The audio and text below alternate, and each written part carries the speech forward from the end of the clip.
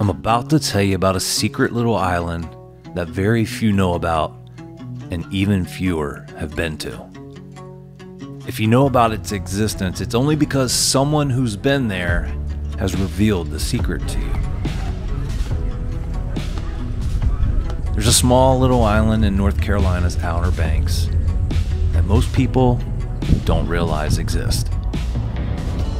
That's for good reason, because there's only one way to get there, and it's not by a bridge. So you have to take a ferry, and you have to navigate through these little shallow mud flats that they're constantly dredging so they can keep the ferry service open. You have to navigate through that for like an hour. But without it, Ocracoke Island would be completely cut off from the mainland. But you see, the ferry, well, it's simply more than just a vehicle to get to the island. The ferry itself is a bit of an experience. Everything from waiting in line to standing on the deck of the boat while it's moving to just driving your car on the boat and seeing the beautiful sights that surround the area.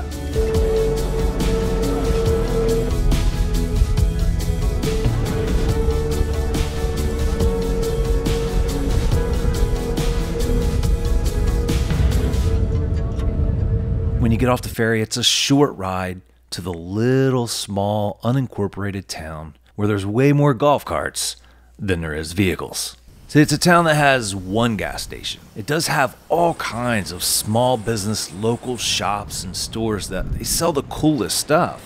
There's one hardware store. Now, there's lots of small business food options, but you're not going to find any fast food places or any chain food places on the island.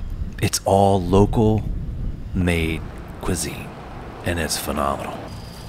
Shocker, but seafood is one of the features. There's a great bar as well as a great brewery.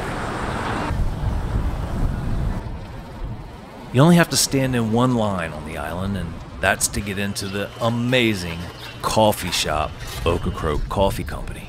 Now, if you get there early, you may avoid the line.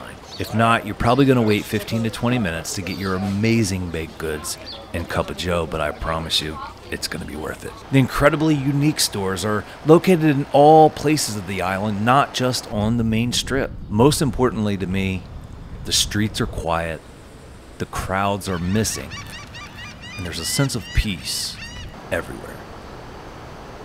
The great thing is you can take your golf cart anywhere you want to go. In fact, you're going to see a lot more golf carts on the streets than any kind of other vehicles. The island is host to some of the best ice cream and baked goods you'll find. But what Ocracoke is really known for is the beaches. Ocracoke has miles and miles of beautiful drive-on sandy beaches. The water is typically clear and the atmosphere is calm.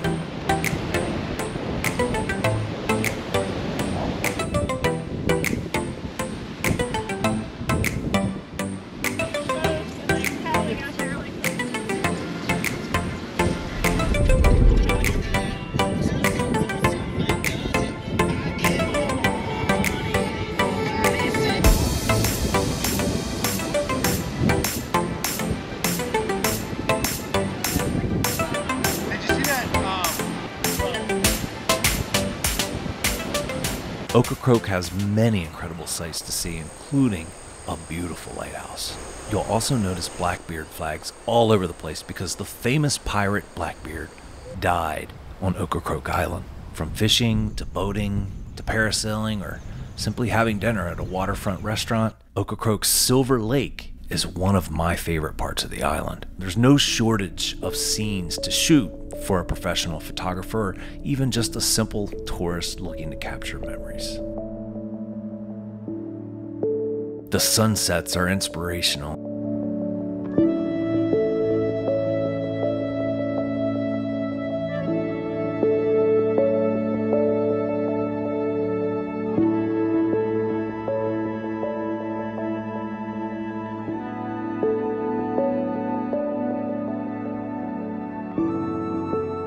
The weather can make for some stormy skies, but don't let it fool you or stop you. A lot of times you'll see the storm off the shore and it will never come on shore. It just makes for some really beautiful scenes.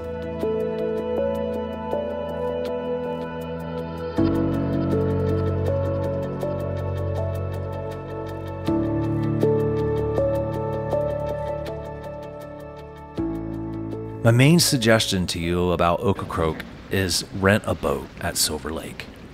You can take the boat and go explore all the islands and sandbars that surround Ocracoke. Do some fishing. Take a grill. You may be able to catch and cook on a small sandbar. It doesn't get any better than that. Our close friends for years have been telling us how magical this little island is. They go every year. I was worried they built this place up so high that there's no way it could ever live up to the expectations. I was wrong. Don't get me wrong, Ocracoke isn't for everyone. Ocracoke is for those who don't like crowds. Ocracoke is for those who don't want to be rushed. See, Ocracoke can be as busy or calm as you want it to be.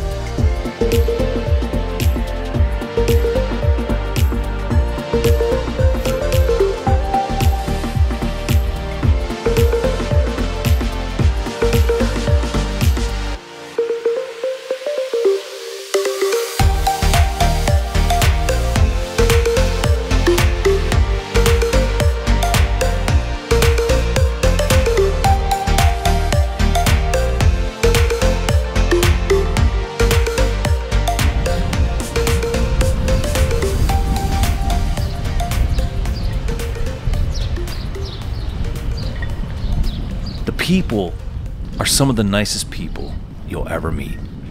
The total population is about 1,000 people, who almost all of them earn their income off the tourist industry.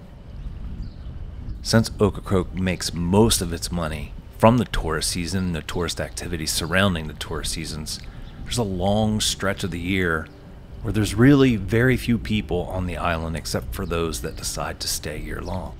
So if you ever go to Ocracoke, keep that in mind and make sure you take care of the people that are taking care of you. Take a nighttime ghost tour, or just get on your golf cart and ride around and look at all the spooky sights. You can't even tell it during the day, but when nighttime falls on Ocracoke, there's definitely some spooky sights, including some graveyards.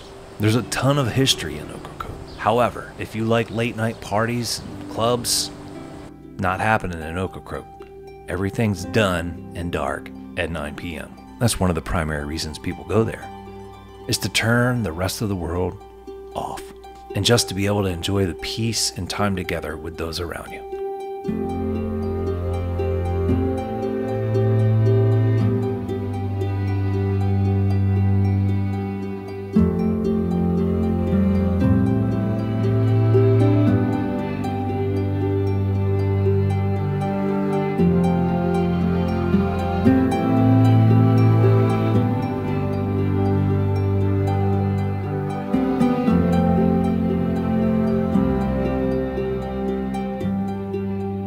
See, Ocracoke is about the peace that comes from leaving the busyness of the mainland.